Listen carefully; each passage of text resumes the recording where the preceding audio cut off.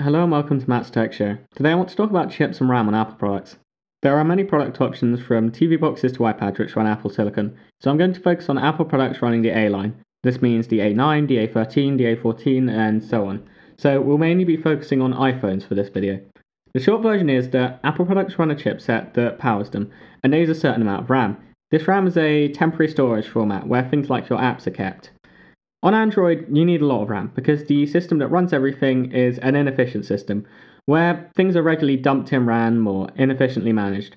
iPhones are efficient and run processors cleanly, and this leads to a lessened need for RAM. However, this all leads to the question of how much RAM does an Apple product actually need? Well, this is an iPhone 5 from 2012, and recently I used this as my main device, stepping away from my 2019 11 Pro. Going from 4 to 1 GB of RAM, I barely noticed the difference aside from occasional edge cases. My apps didn't always stay open in the background, but the experience was far from compromised from a lack of RAM. However, what I did notice was the processor.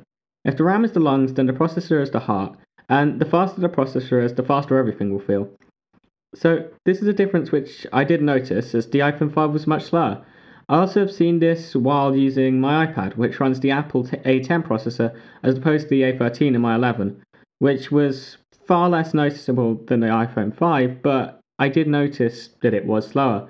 And the Apple A10 has 3 GB of RAM, whereas the iPhone 11 Pro has 4 GB of RAM. So there isn't much of a difference of RAM which that can be placed on. So what's the importance of all this? On iOS or iPadOS, RAM is not very important. However, the newer the processor is, then the newer your device will feel and the more smoothly it will run, due to factors such as chip size and efficiency. If you're looking at the iPhone 12 line, then 4 or 6 gigs doesn't matter. However, between the iPhone 12 and the 7 Plus, you will notice the A10 over the A14. Overall, if Apple supports the device, it is unlikely to make much of a difference. However, it is something important to be aware of while making purchasing decisions. Thanks for watching, please like and subscribe.